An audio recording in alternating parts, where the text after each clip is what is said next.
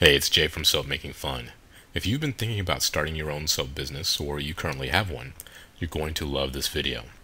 In it, I'm going to talk about the typical approach most people take when running their soap business and why you should definitely do things differently.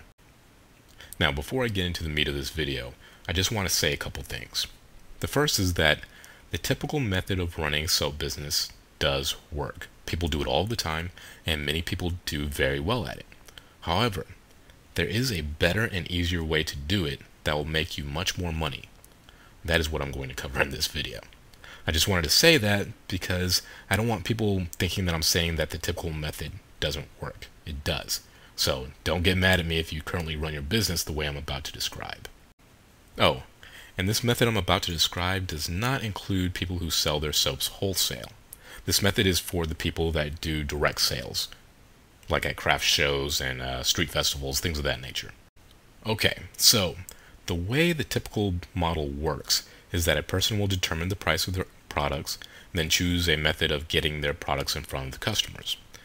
If they are really savvy, then they will first determine how much money they need per month and set a goal on how many products to sell in order to make that amount of money.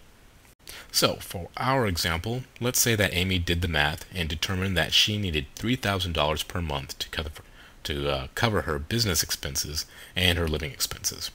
She also figured out that from experience of selling her soap at craft shows, that her average sale per customer is $25.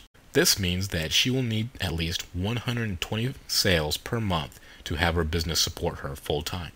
So Amy does what the majority of soap business owners do. She goes out to get 120 customers.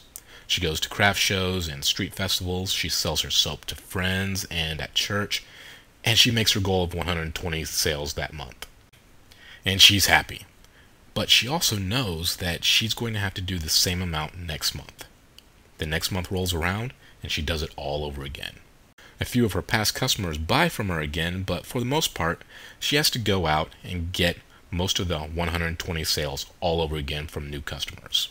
Now again, this model does work, and you can go out and do things this way and make a living at it.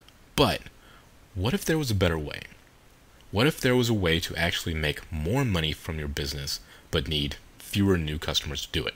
See, what most soap business owners do not take advantage of is what I call the real power of a soap business. And I'll talk about that in the next video.